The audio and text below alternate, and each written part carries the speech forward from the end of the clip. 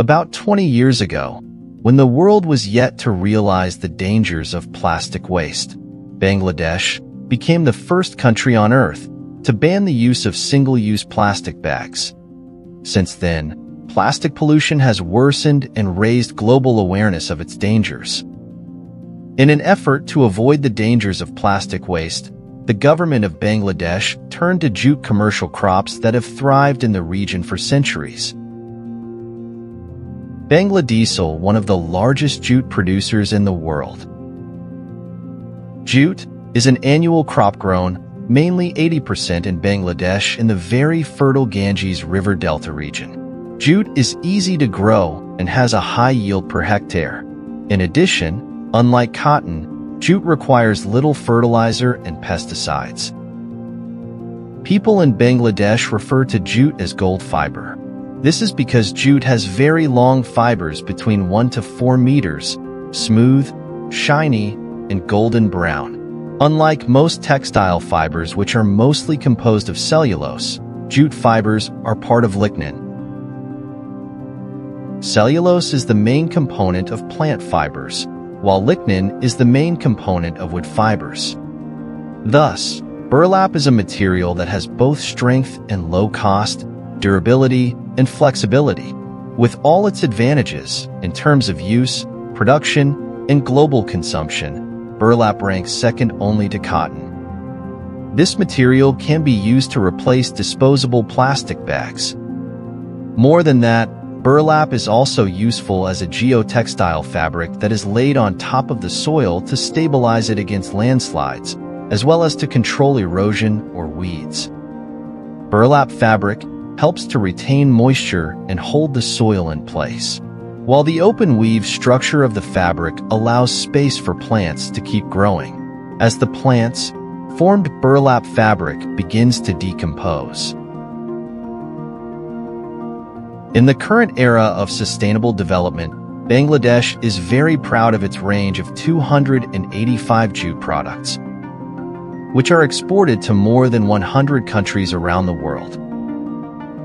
This range of products includes raw jute, bags, sacks, ropes, carpets, hats, mats, carpet backing fabrics, chair covers, canvas, paper, household items, etc. These products are exported to countries such as Australia, Brazil, the United States, China, Russia, the United Kingdom, and others.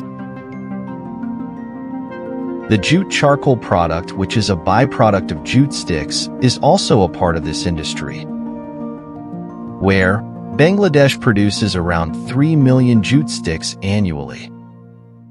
The country earns between $3 to $3.5 billion in potential exports from jute-based charcoal.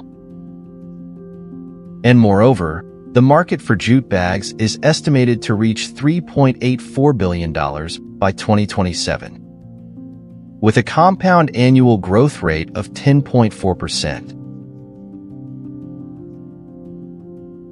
In Bangladesh, the jute sector not only contributes 1% to the country's GDP, but also constitutes 3% of the total export earnings. In Bangladesh, jute supports the livelihoods of about 25 million people. Weaving is a highly valued tradition in the cultural heritage of Bangladesh.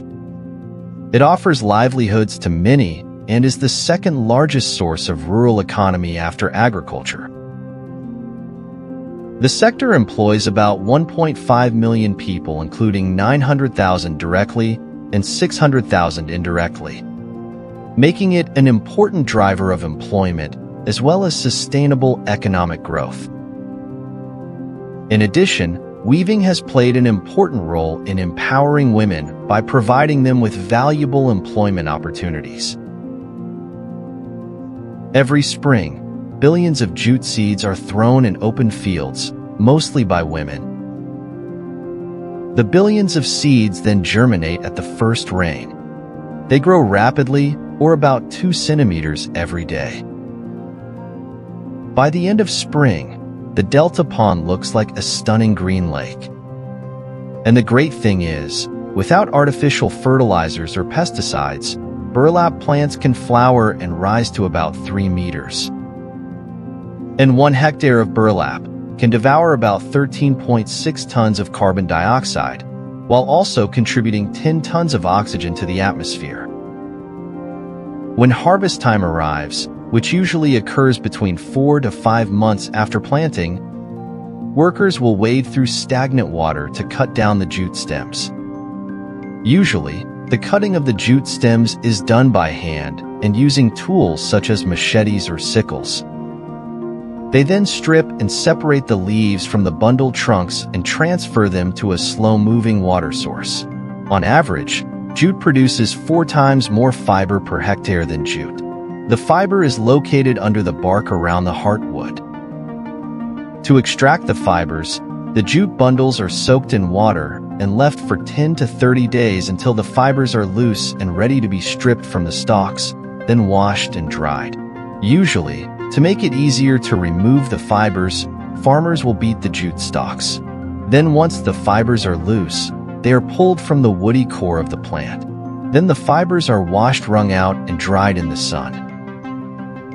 Once dry, the fibers are rolled up and taken to the mill for further processing. As a finished product, jute can be woven, spun, and pressed into bags, hammocks, hats, and 100 or more other items. Ultimately, Bangladesh's rich textile heritage, backed by the versatile qualities of jute and a strong commitment to environmental friendliness, is not only a source of great pride. It has also contributed immensely to the country's economic growth.